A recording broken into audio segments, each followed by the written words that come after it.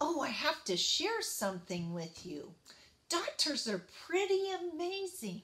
The things that they can do. You fall down and you cut yourself.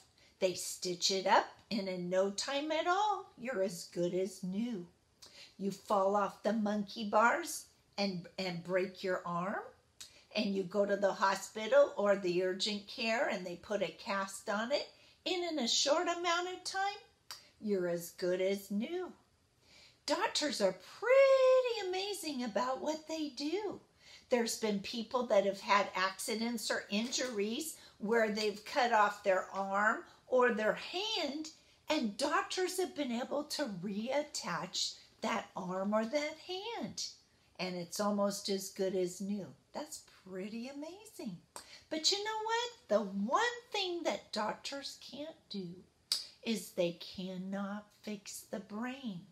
Once you've injured your brain, it's injured for always. So if you fall and cut it open, they can't stitch it up and pretty soon it's as good as new. You fall and break open your head, they can't put a cast on it and it's as good as new. Once you've injured your brain, it's injured for always. And depending on where that injury is, you may not be able to talk anymore.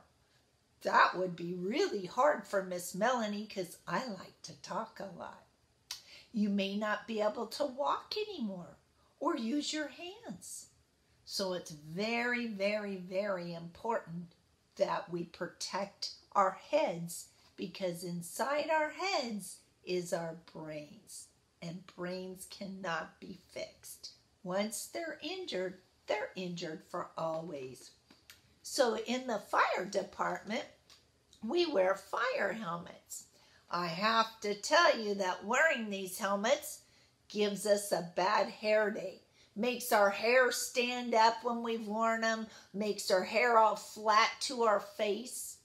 It also, these helmets are heavy. And so to wear them is a little bit heavy on the head. But you will see that firefighters wear their helmets to protect their head, which is protecting their brain. Miss Melanie has a picture of a firefighter just about ready to go into a fire, which is a very dangerous place. And he's got his helmet on, and you will see that our firefighters wear their helmets every time. Let's take a look at some other jobs and some other sports and see if they wear helmets too. Oh, I have to share something with you. Doctors are pretty amazing. The things that they can do. You fall down and you cut yourself. They stitch it up, and in no time at all, you're as good as new. You fall off the monkey bars and break your arm, and you go to the hospital or the urgent care and they put a cast on it, and in a short amount of time, you're as good as new. Doctors are pretty amazing about what they do. There's been people that have had accidents or injuries where they've cut off their arm or their hand, and doctors have been able to reattach that arm or that hand. And it's almost as good as new. That's pretty amazing. But you know what? The one thing that doctors can't do is they cannot fix the brain. Once you've injured your brain, it's injured for always. So if you fall and cut it open, they can't stitch it up and pretty soon it's as good as new.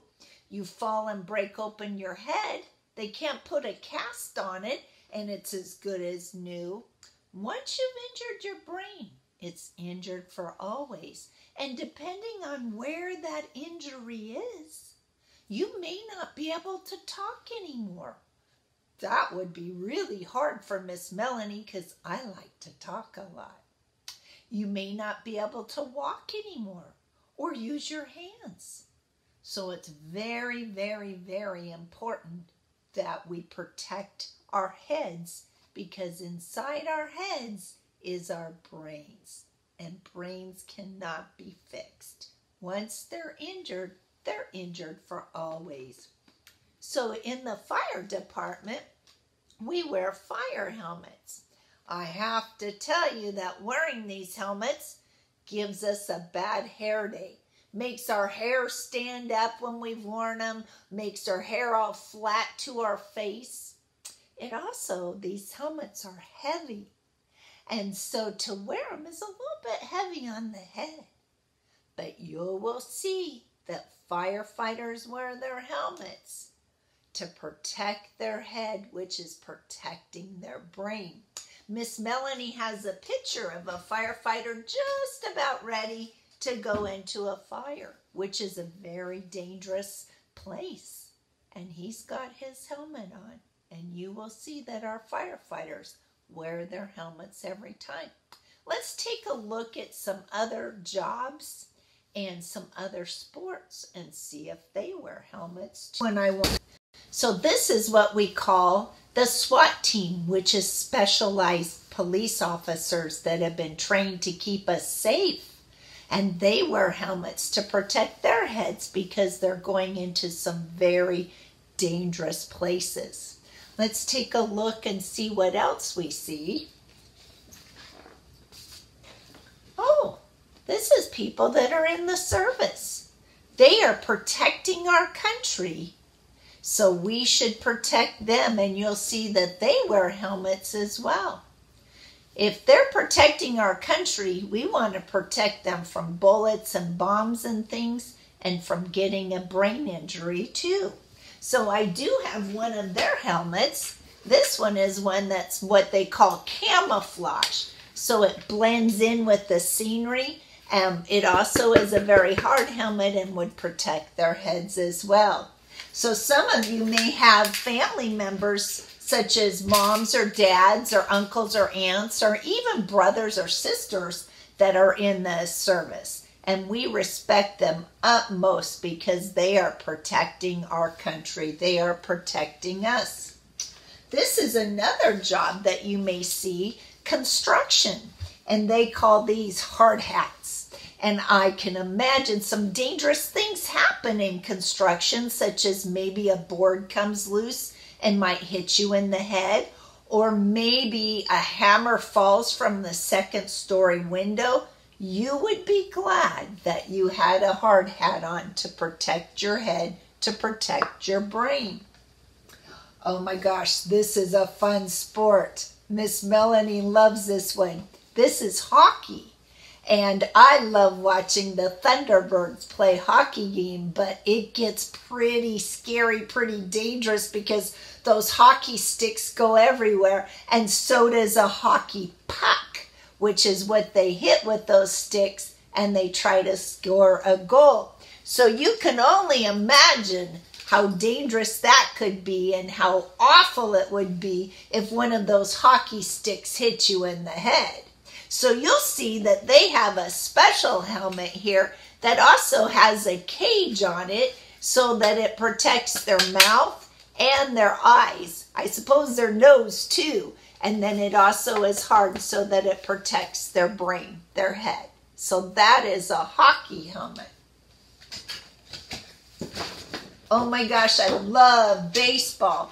Baseball is a great sport. Let me ask you this. Do they wear helmets the entire game? And when do they put a helmet on? When they're batting the ball. Miss Melanie was at one of the Mariner games, and they whacked that ball so hard with the bat that the bat split in two and went up in the air and came down on top of the batter's head. Do you think he was glad he had a helmet on? Yeah. Then they also wear those helmets as they're going around the bases. You can only imagine what a ball would feel like being hit in the head. You'd be glad you had a helmet on your head too. And some of those players get a little rough too. So baseball, they wear helmets as well. This is a sport that's really popular. We see people riding their bicycles on the streets, on trails. Miss Melanie just likes to ride. So you'll see that these are actually bicyclists that are racing, and they've got helmets on too. Now remember, these are good bicyclists. They're been putting on some mileage, so they're pretty good, and yet they still wear helmets. I'd like to show you some of the helmets that we have for people that ride their bikes. The one that we call a multi-purpose helmet is this one here. And this one is for rollerblading, skateboarding, and you can also use it when you're riding your bicycle. And it just is the shape of the helmet, so it protects your head. So this is a multi-purpose helmet. This one is my favorite because it is a multi-purpose helmet, but it looks like a brain. So I really like this one.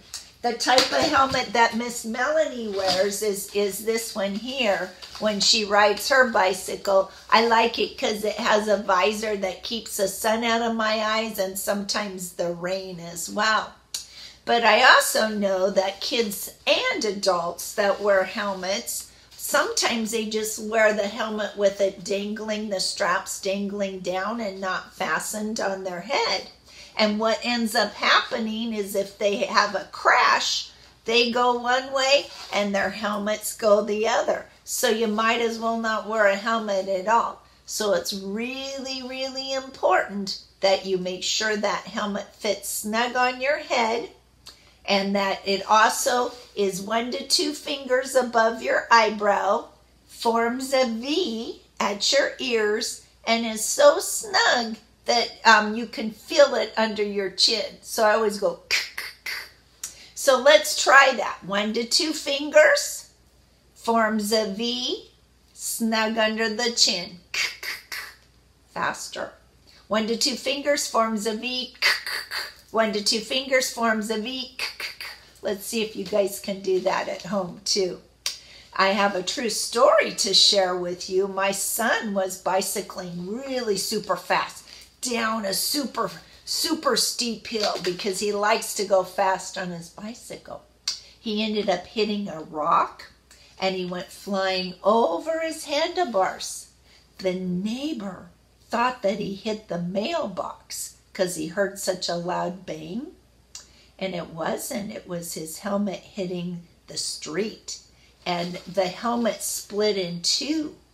Can you imagine if he wasn't wearing a helmet? His head would have been split in two. So he was very grateful that he had a helmet. And you know, the only other thing that was injured on him was, we call it road rash, where he got scraped up from the road scraping him. So very good. Police officers also are very trained at riding bikes. They get trained in classes and stuff.